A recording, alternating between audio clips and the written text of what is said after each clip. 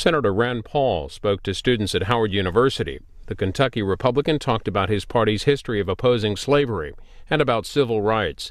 Howard University, located in Washington, D.C., is a historically black college founded after the Civil War.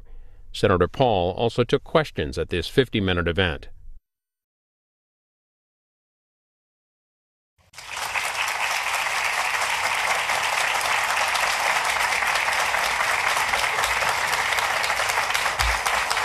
Thank you. Thank you. I'd like to thank President Rabeau, former Mayor Schmoke, and Howard University faculty and students for letting me come today. Now, some people have asked me, are you nervous about speaking at Howard? They say, you know, some of the students there, they may be Democrats. So my response has been, you know what? The trip will be a success if I can get the Hilltop to have a headline that says, a Republican came to Howard, but he came in peace. My wife Kelly asked me last week, she said, do you ever have doubts? Do you ever have doubts about trying to advance a message for an entire country? The truth is, sometimes. When I do have doubts, I think of a line from T.S. Eliot, a line that says, how should I presume to spit out all the butt ends of my days and ways, and how should I presume? And when I think of how political enemies often twist and distort my positions, I think again of Eliot's words, and I think, when I am pinned and wriggling on the wall, how should I presume? And here I am today at Howard, a historically black college. Here I am, a guy who once presumed to discuss a section of the Civil Rights Act. That didn't always go so well for me. Some have said that I'm either brave or crazy to be here today. I've never been, though, one to sit by and watch the world go by without participating. I wake up every day hoping to make a difference. I take to heart the words of Toni Morrison of Howard University, who wrote, if there is a book you really want to read that hasn't been written yet, then you must write it. Now, I can recite lots of books that have been written, or I can plunge into the arena and stumble, maybe fall, but at least I will have tried. What I'm about is a philosophy that leaves you to fill in the blanks. I came to Howard today not to preach or prescribe to you some special formula for you, but to say that I want a government that leaves you alone, that encourages you to write the book that becomes your future. You're more important than any political party, more important than any political pleadings or partisan pleadings. The most important thing you will do is yet to be seen. For me, I found my important thing to do when I learned to do surgery on the eye, when I learned to restore people's vision. I found what was important when I met my wife, when I got married. Many of you have those things that lay ahead of you. Although I'm an eye surgeon, first and foremost, I find myself at this particular time in a debate over how we heal our sick economy and how we get people back to work. I truly believe that we have an economy that could create millions of jobs, but we have to rethink our arguments and try to rise above partisan rhetoric. My hope is that you'll hear me out, that you'll see me for who I am and not a caricature that's sometimes presented by political opponents. If you hear me out, I believe you'll discover that what motivates me more than any other issue is the defense of everyone's rights. Of strong importance to me is the defense of minority rights, not just racial minorities, but ideological and religious minorities. If our government does not protect the rights of minorities, then democratic majorities could simply legislate away our freedoms. The Bill of Rights and Civil War amendments protect us against the possibility of oppressive federal or state government. The fact that we are a constitutional republic means that certain inalienable rights are protected even from democratic majorities. The majority can't vote to take away your rights. They're yours. They're given to you by your Creator. No Republican questions or disputes civil rights. I've never wavered in my support for civil rights or the Civil Rights Act.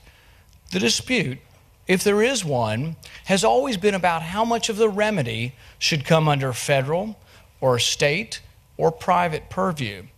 What gets lost is that the Republican Party has always been the party of civil rights and voting rights.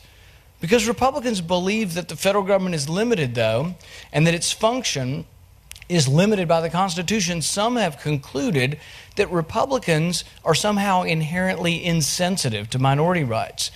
Nothing could be further from the truth. Republicans do indeed still believe many rights remain with the people and the states respectively. When some people hear that, they tune us out and they say, oh, he's just using code words for states' rights to discriminate, for the states' rights to segregate and to abuse. But that's just simply not true.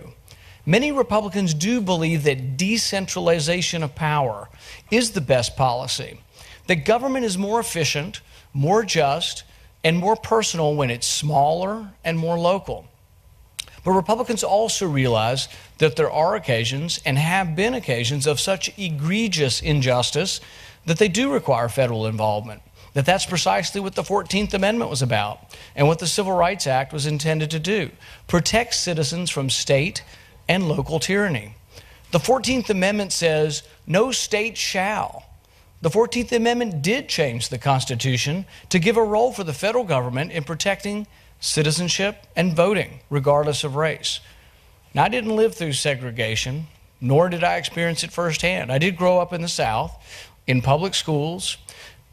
I went to schools with whites, blacks, Latinos. We all seemed to pretty much get along. So perhaps some will say that I can't understand. But I don't think you had to be there to be affected by our nation's history of racial strife. The tragedy of segregation and Jim Crow in the South is compounded when you realize that integration began in New England in 1840s and 1850s.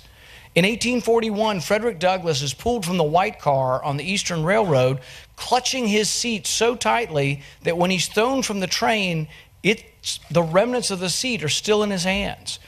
But within a few years, public transportation was integrated in the Northeast. It's a stain on our history that integration didn't occur for more than 100 more years in the South. In the 1960s, we were still fighting to integrate transportation in schools, and that was and is an embarrassment. But the story of emancipation, of voting rights, and of citizenships from Frederick Douglass to the modern era is really, in fact, the history of the Republican Party. How did the party that elected the first black U.S. senator, the party that elected the first 20 African-American congressmen, how did that party become a party that now loses 95% of the black vote? How did the Republican Party, the party of the great emancipator, lose the trust and faith of an entire race? From the Civil War to the Civil Rights Movement, for a century, most black Americans voted Republican. How did we lose that vote? To understand how Republicans lost the African American vote, we must first understand how we won the African American vote. In Kentucky, the history of black voting rights is inseparable from the Republican Party. After the Civil War, virtually all African Americans became Republicans. Democrats in Louisville were led by the Courier-Journal editor, Henry Watterson, and they were implacably opposed to blacks voting. The Democrats, to a person, were opposed to blacks voting. Watterson himself, who was the editor for 30 or 40 years of the Courier-Journal, wrote that his opposition to blacks voting was founded upon the conviction that their habits of life and general condition disqualified them from the judicious exercise of suffrage. This was the Democrats. In George Wright's Life Behind the Veil, he writes of Republican General John Palmer standing before tens of thousands of slaves on July 4th, 1865, when slavery still existed in Kentucky, and declaring, "My countrymen, you are free, and while I command the military forces of the United States, will defend your right to freedom." And the crowd erupted in cheers. This is the history of the Republican Party. Meanwhile, Kentucky's Democrat-controlled legislature voted against the 13th, the 14th, and the 15th Amendments. In Louisville, William Worley was a black Republican. He was born at the end of the 19th century. He was a founder of Louisville's NAACP. He's a Republican. Most of the founders of the NAACP were Republicans. He's famous, though, for fighting and overturning the notorious Louisville segregated housing ordinance. Worley bought a house in a white section in defiance of a city segregation law. The case, Buchanan v. Worley, was finally decided by the Supreme Court in 1917, unanimously holding that the Kentucky law could not forbid the sale of a house based on race. The Republican Party's history is rich and chock full of emancipation and black history. Republicans still prize the sense of justice that MLK spoke of when he said that an unjust law is any law that a majority enforces on a minority but does not make binding upon itself.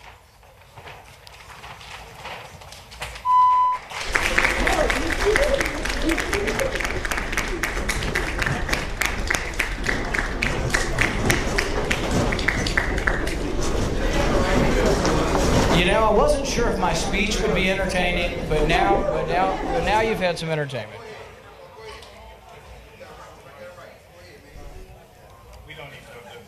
When MLK talked about an unjust law, what always has intrigued me about this is a lot of the things MLK talked about were race, but really what he talked about when he talked about what was a just law goes beyond race. So listen to this again. He said that an unjust law, and this is a good way to look at any law, an unjust law is any law that a majority, not just a racial majority, any majority, enforces on a minority but does not make binding on themselves. It means any law that's not universally applied. Any law that applies to just bankers would be not racist but would be unjust. Any law that just applied to one particular group would be unjust. Now, he was referring to race, but he said something about unjustness that applies to all law. Republicans have never stopped believing that minorities, whether they derive from the color of your skin or the shade of your ideology, should warrant equal protection. Everyone knows of the sit-ins in Greensboro and Nashville, but few people remember the sit-in in Alexandria Public Library in 1938. Samuel Tucker, a lawyer and a graduate of Howard University, recruited 5 young African-American men to go to the public library, select a book, and sit and read until they were forcibly removed. In 1938, the sit-ins of the 1960s had a lot of and long history before. Tucker's sit-in set the stage, though, for students who organized a sit-in at Woolworths in Greensboro that brought down Jim Crow in many areas years before the Civil Rights Act of 1964. I think that in our retelling of the Civil Rights era, we don't give enough credit to the heroism of the civil disobedience that brought down Jim Crow. You may say, oh, that's all well and good, but that was a long time ago. What have you done for me lately? I think what happened during the Great Depression was that African Americans understood that Republicans did champion citizenship and voting rights, but they became impatient because they wanted economic emancipation. African Americans were languishing, and they languished below white Americans in every measure of economic success. And the Depression was especially harsh for those who were on the lowest rung of poverty at that time. The Democrats promised equalizing outcome. Everybody will get something through unlimited federal assistance.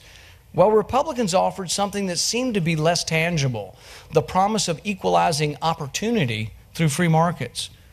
Now, Republicans face a daunting task. Several generations of black voters have never voted Republican and are not very open to considering the option. Democrats still promise unlimited federal assistance, and Republicans still offer free markets, low taxes, less regulation, but because we truly believe it will create millions of jobs for everyone. The Democrat promise is tangible, puts food on the table, but too often, I think, doesn't lead to jobs or meaningful success. The Republican promise is for policies that create economic growth. We believe lower taxes, less regulation, balanced budgets, a solvent Social Security, a solvent Medicare will all stimulate growth. Republicans point to the Reagan era, when the economy grew at 7%. We added 8 million jobs in a few years during the Reagan administration. If we did that again, we could conceivably create 12 million jobs, and we're creating almost no jobs at this point.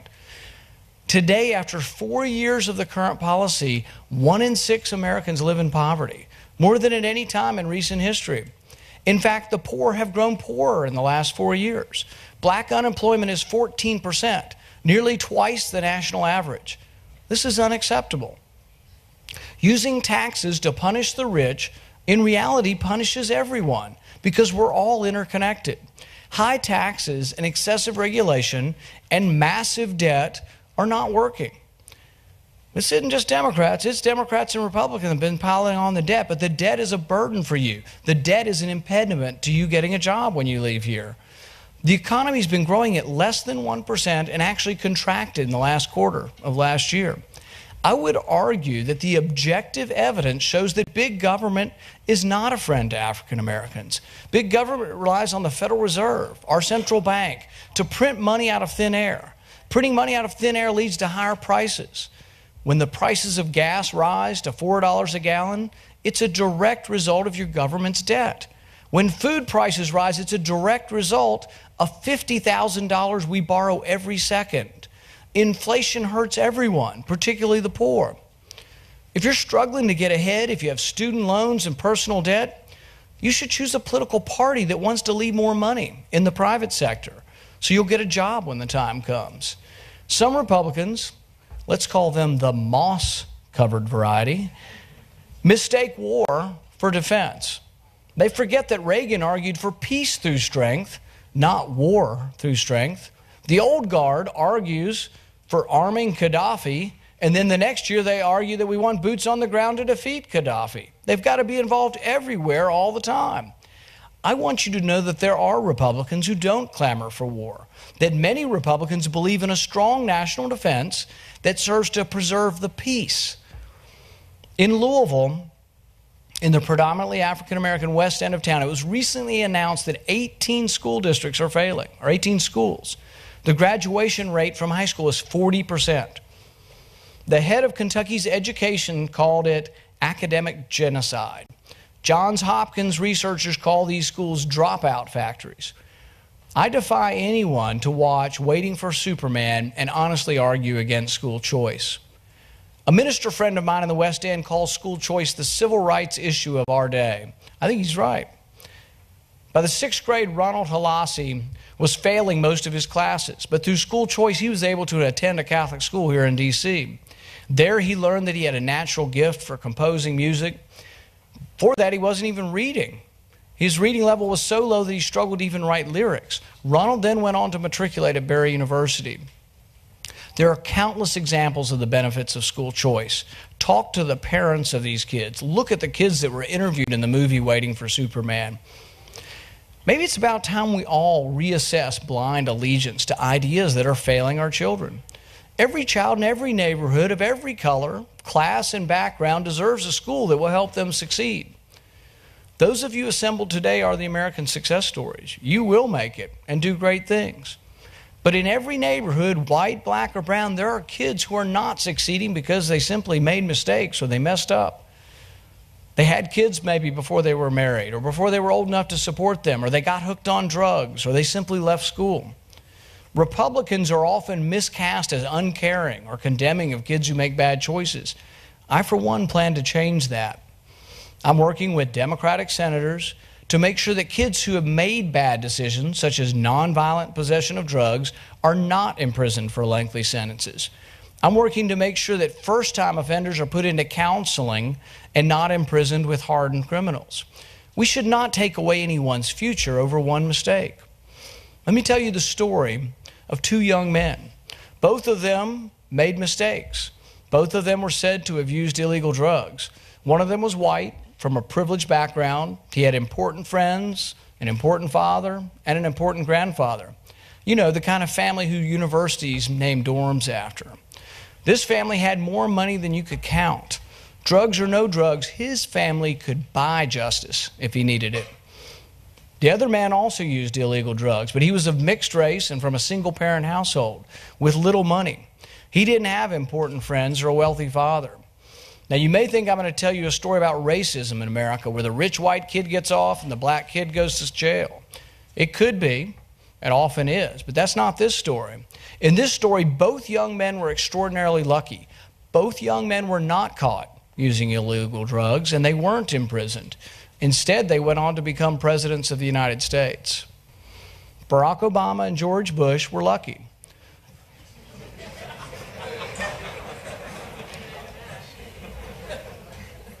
The law could have put both of them away for their entire young adulthood. Neither one of them would have been employable, much less president. Some argue with evidence that our drug laws are biased, that they are the new Jim Crow. But to simply be against them for that reason misses a larger point. They are unfair to everyone, white, black, brown, largely because of this idea that one size fits all, this idea that federal sentences should have no discretion. Our federal mandatory minimum sentences are simply heavy-handed and arbitrary. They can affect anyone at any time, though they disproportionately affect those without the means to fight them. We should stand and loudly proclaim, enough's enough. We should not have laws that ruin the lives of young men and women who have committed no violence. That's why I've introduced a bill to repeal mandatory minimum sentences.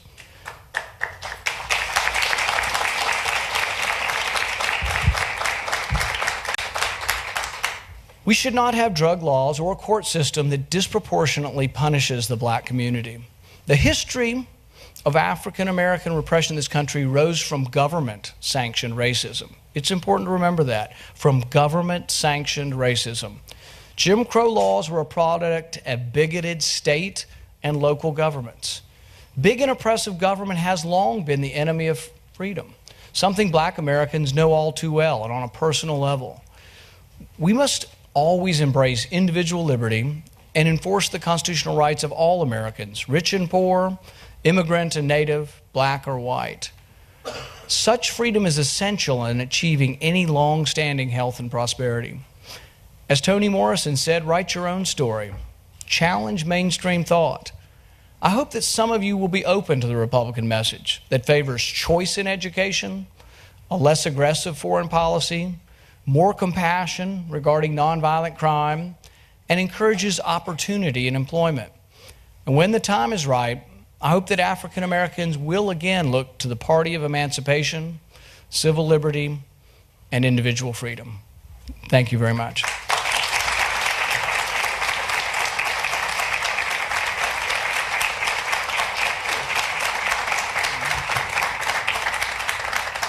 Thank you, Senator. The Senator has agreed to take about 20 minutes of questions. If you'd like to come up to the microphone so that and I urge you, because I know we have some students that are going to have to leave. First of all, let our students speak, and please question, not speak. Thank you. Yes, ma'am. Oh, you got it? Okay. Yes, sir. And then we'll go over here. Thank you, Senator Paul. If you'll tell me your name and where you're from. My name is Joshua Matfis. I'm actually a student at American University. Okay. And thank you for coming out. During your speech, you mentioned that you have support, that you want a government that leaves you alone. And you've been one of the fiercest opponents of federal interference with local autonomy and local rights. So how can you justify killing last year's D.C. budget autonomy bill and also interfering with the local legislation of our locally elected government? Good question.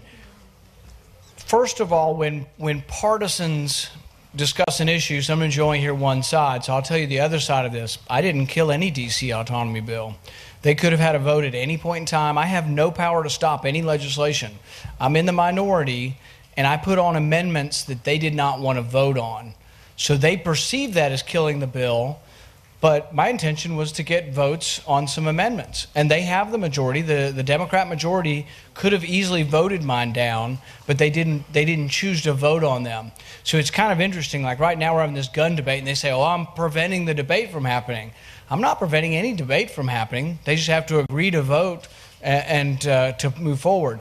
They chose not to vote. On D.C. autonomy, I'm of two minds. Do I think maybe D.C. could have more autonomy? Maybe.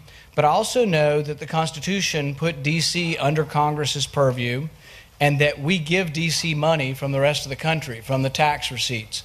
So I think that oversight on the money that we spend, it is incumbent. It's a responsibility of the Constitution and a budgetary responsibility that we have oversight on the money that we spend from the U.S. Treasury in D.C. So I think it is a tough road to walk, but I'm willing to look at budgetary authority and see if we can come to a resolution. Good afternoon, sir. Good afternoon. My name is Julian Lewis. I'm a senior political science major from Memphis, Tennessee, and I would just like to thank you for coming to Howard University and speaking with us. My question is, well, first of all, I'm a former White House intern for President Obama, And I would just like to say that the president is doing an excellent job. Just y'all have no idea. I'm being very sincere. I'm also a national field organizer for 1911 United. It's one of the only African-American super PACs for President Obama in the entire country. We helped raise over $80,000 for him. You said that the Republican Party is a big proponent of voting rights. And I have been traveling along with members of my organization all over the country, across 30 states, registering African Americans to vote at a higher rate in 2012 than in 2008, because the Republican Party has been using their state legislators and their governments to prevent African Americans from voting because they didn't want to elect President Obama. So I'm asking you, how can we believe what you're saying in regards to voting rights when we honestly feel, based on our intellectual ability to gauge whether you can connect with us or not, how can you say that to us? Yeah. What I would say is, me being here today and me trying to open this dialogue is that I'm trying to say the Republican Party is interested in the African American community and trying to convince some that our ideas, maybe not all immediately, but some, that our ideas are the best for people having hope and jobs. As far as trying to prevent, I think it's important to know in the history what happened. Democrats in the South were very, very harsh. Almost all Democrats, okay? That's who ran the governments. And they did have tests at the polls, literacy tests and special tests. And guess what? If you were white and you came forward, you didn't have to do the test. If you were black, you had to do the test, and you didn't pass the test. People were scared and intimidated and preventing from voting. I think if you liken using a driver's license to literacy tests, you demean the horror of what happened in the 40s and 50s, maybe probably from 1910 all the way through 1960s in the South. It was horrific. Nobody is in favor of that. No Republican is in favor of that. But showing your driver's license to have an honest election, I think, is not unreasonable. And I think that's the main thing Republicans have been for. Yes, sir. Thank you, Senator, for coming. We really appreciate it. My name is Emmanuel Lewis. I'm a junior health sciences major here at Howard University and a member of the Howard University Royal Court. And my question is, I believe that we must first define which Republican Party, and this is what I want to ask you. Are we discussing Republican Party before 19th century Republican Party, Abraham Lincoln Republican Party, or are we discussing post-1968 Republican Party, Richard Nixon, Ronald Reagan? And my question for you is, which one do you identify with? Right.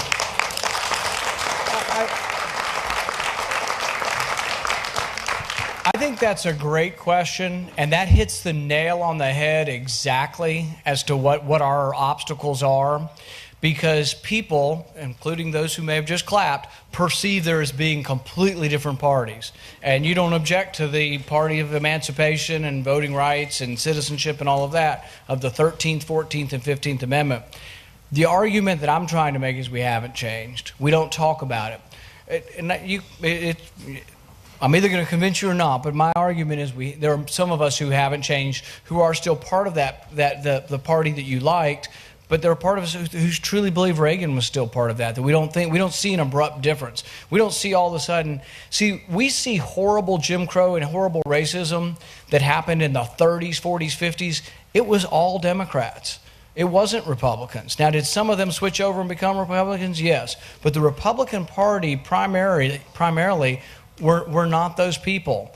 And so it's an argument, an obstacle. I'll give you one example. The first, one of the African-American U.S. senators was a guy named, blanking on his name, from Massachusetts. Brooks, Edwin Brooks. And his Howard graduate, yes. And, but his comment was, I thought a pretty interesting comment. His comment was, if Democrats had the incredible history of abolition, emancipation, voting rights, and of being for all of the Civil War amendments, you'd hear about it all the time because Democrats are good at talking about stuff like that. He said Republicans have done a terrible job And that's why I think we have to resurrect some of this. I mean, how many of you would have, if I would have said, who do you think the founders of the NAACP are? Do you think they were Republicans or Democrats? Would everybody in here know they were all Republicans? Yes. All right. You know more than I know. Okay, and that's...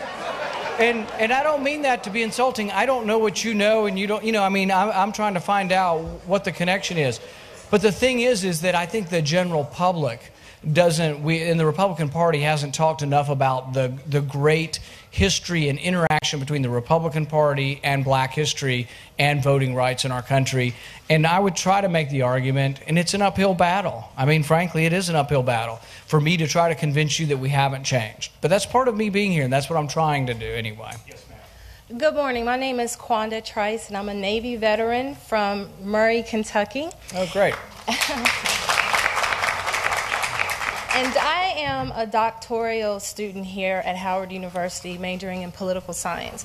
My question is that this week in Kentucky, we've had a lot of victories this week, including the legalization of a hemp bill for industrial purposes and what have you.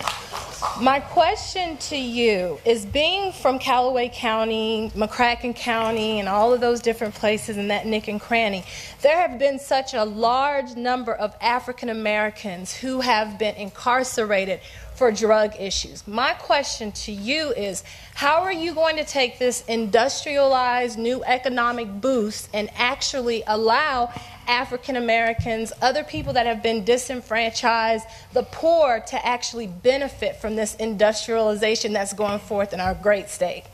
Thank you for the question. I think it's a good question. It's also an example of, if you want to see, am I trying to work with other sides? Am I maybe different than some Republicans you've ever met? I signed a letter with our Democrat governor to ask for a waiver from No Child Left Behind, and I'm also lobbying the Democrat governor and working with our Democrat congressman from Louisville on the hemp issue to try to get a waiver at the federal level. We now have a state law that's passed, but we have to get a waiver from the federal level in order to grow it. Now, it is important that we distinguish hemp and drugs are different things. Hemp's going to be a crop. It's not a drug. It's a crop. You use it for paper. You use it for rope. You use it for clothing, biofuel. There's a lot of stuff. But it is a step forward. It was a huge victory. We won with 90% of the vote, and we started out. But this was something Republicans and Democrats working together. I hope the growing of it, that everybody will benefit from it, including African Americans. On the incarceration thing, I've got the bill on mandatory minimums. Kentucky's actually made some steps forward with having more local drug court. And I also want to distinguish that I'm not talking about standing up here saying drugs are good. What I'm saying is that even the most benign of the drugs that we talk about, marijuana, I think if you use it too much, you will lose IQ points. I think if you use it too much, you won't show up for class. I think you'll eat too many Doritos. I think there's a lot of things that aren't good about it, but also if you make a mistake and choose to do that, kids are forever doing stuff until they're 25 that they shouldn't be doing, and then all of a sudden they turn 25 and a light bulb goes off, or they get married or something, and they tend to settle down more. But I just don't want to see them in jail, and I will do everything I can to keep nonviolent criminals out of jail. Thank you. Thank you for coming, Senator. My name is Thomas Smith. I'm a freshman finance major in the School of Business from New Orleans. Changing from the more social civil rights talk, you famously filibustered the confirmation of a CIA chief in the Obama administration based on the Obama administration's lack of transparency in counterterrorism, specifically the drone program. My question starts with, your fellow Senator John Tester from Montana gave testimony on the floor of the Senate against a recently anonymously added bill with a provision that gives legal cover to agribusiness, and a provision which, quoting the Senator Tester, says the USDA has the right to ignore any judicial rulings on GMO crops. Those in your ideological party, the Tea Party, have spoken out vehemently against it. And did you have any knowledge of the provision on the floor and the floor testimony of John Tester from Montana? And if you did, why did it not deserve the filibuster the CIA confirmation did, or your proposed filibuster of any gun legislation? Okay. Help me understand a little bit again, just in your own words again. This was it was about GMO, the genetically modified corn and things like that. It's been commonly called the Monsanto Protection Act. Okay. But explain to me again exactly what we had a lot of votes recently, and I'm not sure I know the details real well of this. Senator John Tester, Democrat from Montana, was on the Senate floor, and he pointed out a provision in a recent appropriations bill, I believe it was, having to do a lot with agriculture, and in it there was a provision that basically, in his words, tells the USDA to ignore any judicial rulings or possible judicial rulings on GMO foods, which in a sense could give legal immunity to agribusiness, like companies like Monsanto. And I can't remember if we actually had a vote on this or not. Did it pass by voice vote? Yes, it was passed and signed by President Obama. By voice vote. I think that I'm against giving immunity to big corporations in general. Okay? I think, for example, and this is a different subject but may be related, is that when we give immunity, like for Google, to turn over your records of what you search on your computer, I think that's a mistake because then they're going to violate your contract. The same with Monsanto or any company. If there's an obligation to deliver food that is not harmful to you and they deliver something that a court says is harmful, then I think we should go with the courts and that the government shouldn't override that. The specific vote I'll have to look into because I really don't remember the details. But that's the best I can do for an answer. Thank you very much. Thank you. Yes, sir. Good afternoon. My name is Brandon Patterson. I'm a sophomore economics major, political science minor from Chicago. And my question is, recently the state of Maryland repealed the use of the death penalty. A lot of organizations, including the NAACP, which I'm a part of, have been working to get capital punishment repealed nationwide because it is applied unfairly to racial minorities. So I wanted to get your views on the death penalty and the purpose it serves in our criminal justice system today, if any.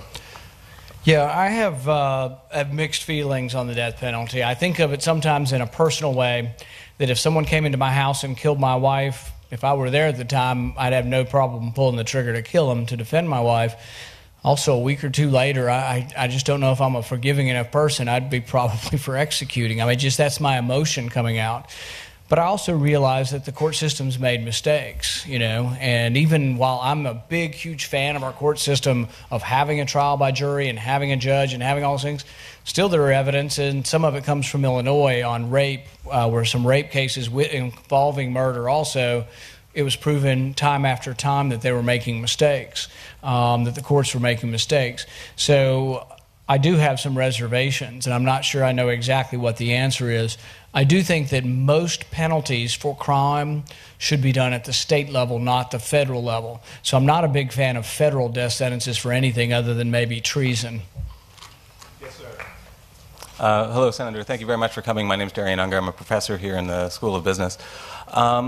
I thank you for coming, despite the fact that you have spoken out against the Civil Rights Act, against the Voting Rights Act, and you've done it as a champion of individual liberties and states' rights, and so I wonder, aside from the moral reasons not to discriminate, of which there are many, when is it okay legally to discriminate, according to you?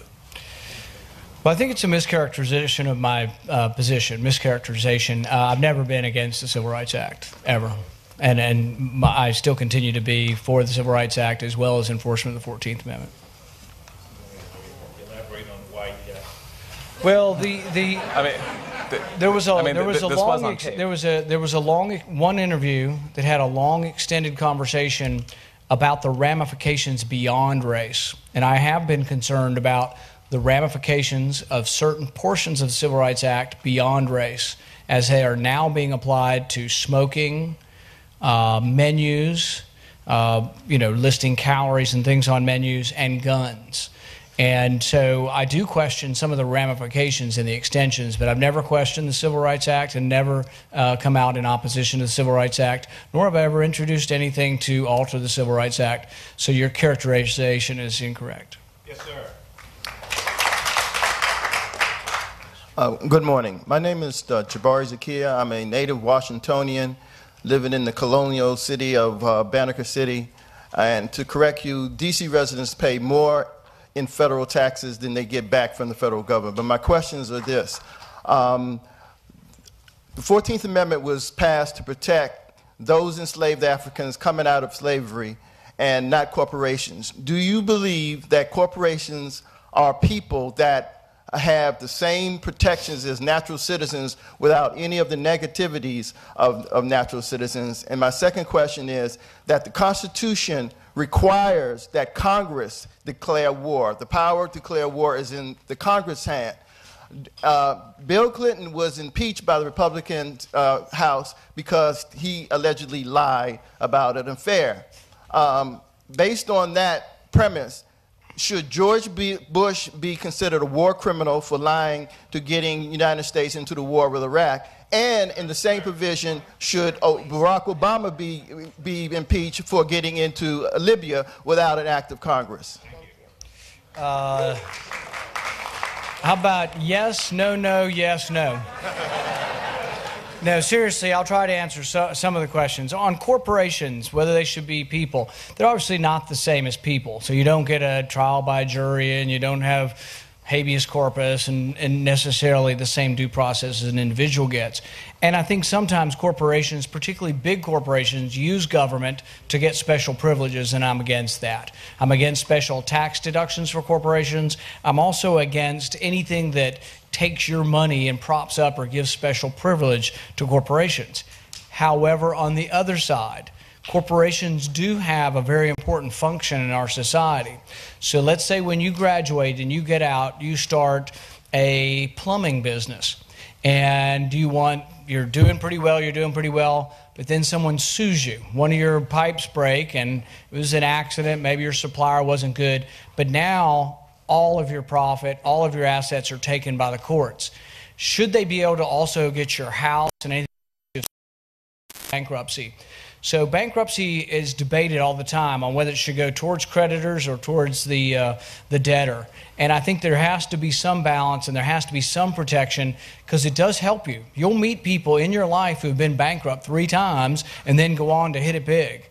And if we ruin them, we don't put people in prison for anymore, but if we ruined them and said, oh, we're going to take your house and everything else, I also see it from my perspective. I'm a physician.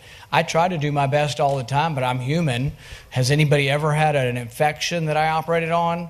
But should they be able to come and take my house and things that I've worked for 20 or 30 years? I have a corporation that somewhat secludes me from people coming and taking their house. So I think about that on corporations. It's not all big, huge corporations. Sometimes it's mom and pops or individual businesses like your parents might have. On declaration of war, absolutely, I'm opposed to Republican or Democrat presidents taking us to war without a declaration. How about 2 more? Yeah, we can only take just the 2 at the microphones. We'll do this. Good afternoon, Senator Paul. My name is Charles Zetta Wilson. I'm a graduate student here at Howard University in the physics department. My question is in reference to something you said earlier in your speech, namely that you are for the markets being free. I actually am someone who agrees that markets should be free, but I wonder to what degree. For example, the idea of there being no longer an EPA or USDA in order to regulate things that are healthful or non-healthful for citizens to me is a problem. Also, the idea that, for example, the Monsanto's Protection Act can be sort of tucked into various types of legislation or other types of cronyism capitalism is upsetting to me.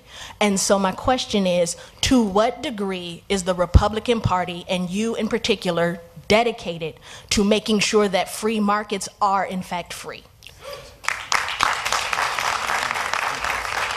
I think it's a good question. It's also something where I think we've done a poor job. I would say Republicans have done a poor job promoting that we believe in protections of the environment. And I think we can do a better job. I, for one, believe that if you believe in strict property rights, and no one should pollute their neighbor's property, and you should get absolute injunctions. You can't pollute them just a little bit. You know, you just can't pollute your neighbor's property. So the Clean Water Act, I think, is and has an appropriate purpose or goal. The Clean Water Act says you can't discharge pollutants into the navigable streams of America. What does that mean to me? Chemical company is not allowed and should not be allowed to dump chemicals in the Ohio River. Okay? Absolutely. But you know what it's come to believe over time, so I'm not opposing having rules. What the Clean Water Act has become, though, is we now say that dirt is a pollutant, and we say that your backyard is a navigable stream. We've just gone too far. The Sackett family, this went to the Supreme Court last year, bought a $25,000 lot near a lake, not on a lake, no rivers, no streams, no ponds. It's a quarter of an acre lot. They began putting gravel on it. The EPA sent them a note and said, you are now being fined $75,000 a day. And they said, why? They said, it's a wetlands. Going back to the Clean Water Act. So we took something that was well-intentioned to stop chemical companies from dumping chemicals in the water, and we are now using it to abuse a middle-class family that just put some gravel on a lot that never has any water on it. They then had the audacity to tell them, you have no recourse in court. So they fought it all the way to the Supreme Court, and the Supreme Court said, this is America, for goodness sakes. The government just can't come take your property without you getting your day in court. So really my answer to you would be, we need to do a better job saying we believe in a clean environment, that we do believe in rules, but that the balance has shifted too far, and we're now abusing property rights and abusing farmers and small property owners, and we need to shift the balance back. And that if you shift the balance of regulations too strongly, you lose jobs. And I think that's where we are now, that we have so many regulations that we're losing jobs. Last question. Good morning, Senator. My name is Jeffrey Muhammad. I'm a former business student here at this. I'm from Washington, D.C. How are you, sir? Very good. Is that the question? Well, when I was here in the School of Business, I went to one of my teacher's office, and he said to me, you all killed Malcolm X. And I was taken back. Say it one more time. He said that we killed Malcolm X. Malcolm X? Yes. So who's we? Basically, I'm Jeffrey Muhammad. I'm of the Nation of Islam. No, but you're saying your teacher said that we killed. Who's well, here's my point, sir. Would you agree to open the files to who killed Malcolm X? And what's your position on Minister Louis Farrakhan's request? Can I ask some patience, please? Yeah, no, let's give him a chance. Let's give him a chance. I want to know what your position is on the Honorable Minister Louis Farrakhan's request for a separate nation and territory within America. Yeah. Thank you very much. I think my goal is really not separate but equal, but sort of that we're going to all be the same someday without trying to be separate. And I think we're getting closer to that. And so I don't really want to see separation so much. What I would say, though, with regard to, and I can't claim that I'm an expert on Malcolm X. I, know a little bit. I would say that there were some things, and even from Louis Farrakhan, that has been said, and probably a lot of things I don't agree with, but there are some things that are talking about empowerment, being a good person, taking it upon yourself to be a good citizen in your community, that probably Malcolm X and Louis Farrakhan are in favor of, that I would agree to. I don't like the idea of separation. I think we should be moving towards more that we're not that different, or really shouldn't be different at all under the law. Senator, I think this young man stood a long time. All right, we'll do one more. It's got to be an easy question, though. No problem. Good afternoon, Senator. My name is Keenan Glover. I'm an Administration of Justice major from Rochester, New York. Okay. A freshman as well. You say you want to provide a government that leaves us alone. Quite frankly, I don't want that. I want a government that is going to help me. I want a government that will help me fund my college education. I want a government that won't define me by my fast food nor by my family's income. I'm a dollar sign with a heartbeat in this nation. This society is mirrored image of Capitol Hill. Do you, Senator Rand Paul, have a formulated solution to come up with new American values so that the citizens of this nation have a worth of more than dead presidents and Ben Franklin?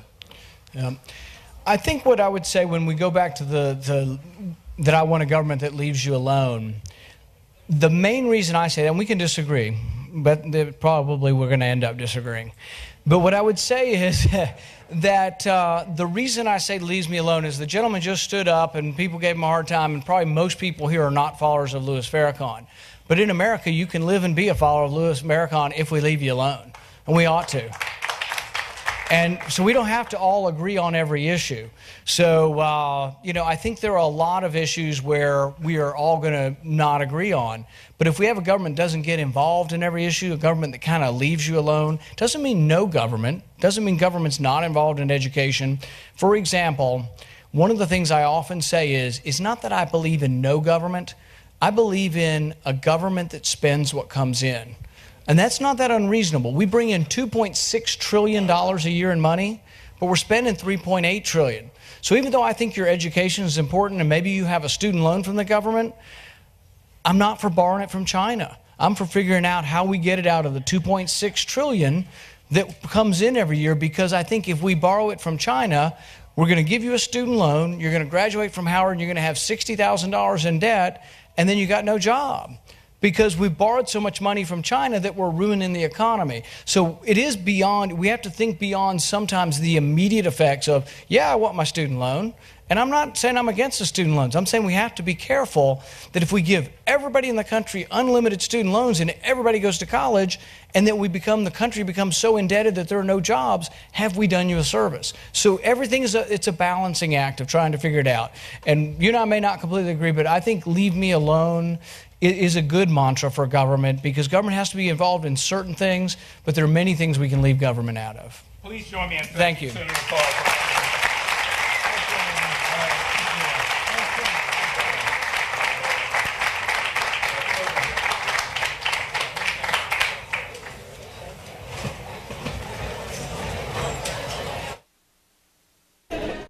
Former British